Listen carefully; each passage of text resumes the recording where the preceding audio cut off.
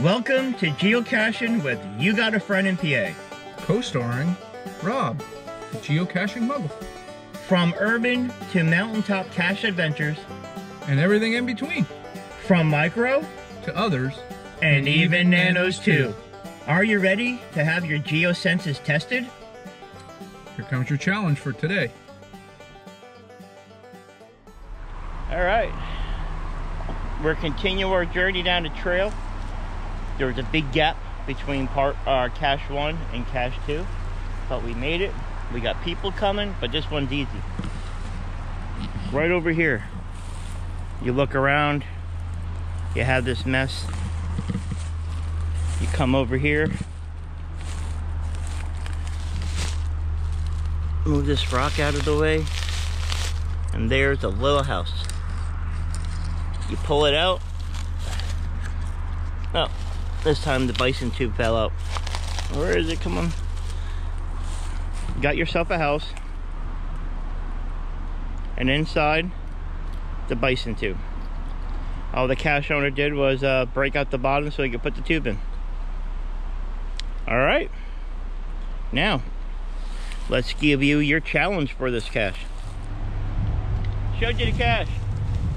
Showed you the hiding spot. Again, time for you to pick the size, the difficulty, and the terrain. Ready?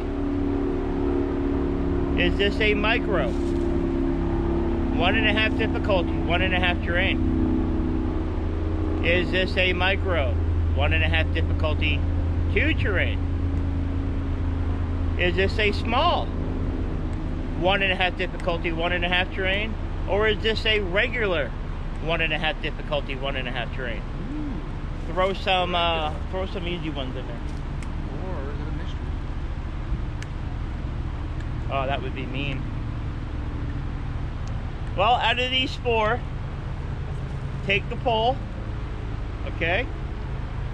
And in 5, 4, 3, 2, and 1,